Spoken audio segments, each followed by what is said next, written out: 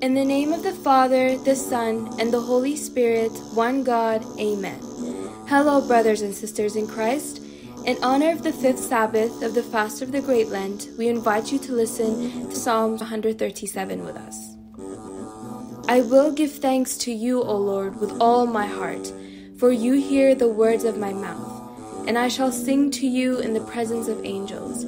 I shall bow down and worship toward your holy temple, and I will give thanks to your name, for your mercy and your truth. For you magnified your teaching above every name. On the day I shall call out to you, you hear me speedily. You shall treat my soul with great care in your power.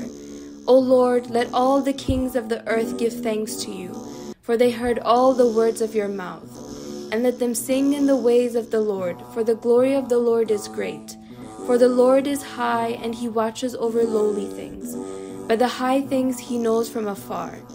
If I walk in the midst of affliction, you shall make me live. You stretched out your hand against the wrath of my enemies, and your right hand saved me. The Lord shall repay them on my behalf. O Lord, your mercy endures forever. Do not forsake the works of your hands.